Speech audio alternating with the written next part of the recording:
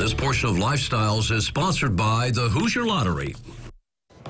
Elvis Presley performed his last concert in Indianapolis Market Square in June 26, 1977, and his final concert in Fort Wayne's Memorial Coliseum in 1976. And this week, we're leading up to Elvis's birthday. And here to help us celebrate with the Hoosier Lottery is Elvis, a tribute artist, Doug Church. Good morning, Doug.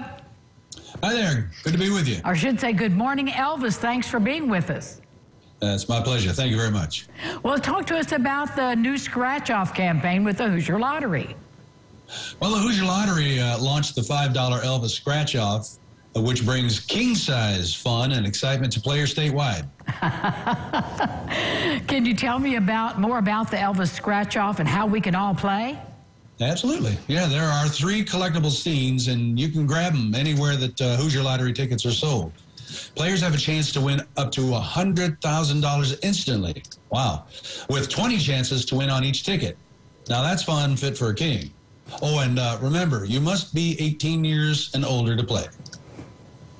Sounds like a lot of fun. So what else do we need to know to play? What other features are there about these lottery tickets?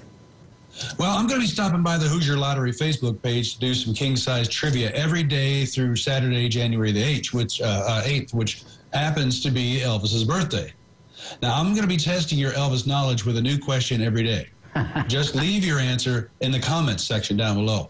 And anyone who leaves an answer in the comments section will be entered into a random daily drawing for a prize valued at over $100. Now, that includes Elvis scratch-offs and Elvis merchandise. Does that sound like fun? It sounds like a lot of fun and big winning for everybody. Everybody needs to play. So what else do you want to share, Doug, with us about the Elvis Lottery scratch-off? Well, that's really about it. Like I said, you can get those anywhere that Hoosier Lottery tickets are sold.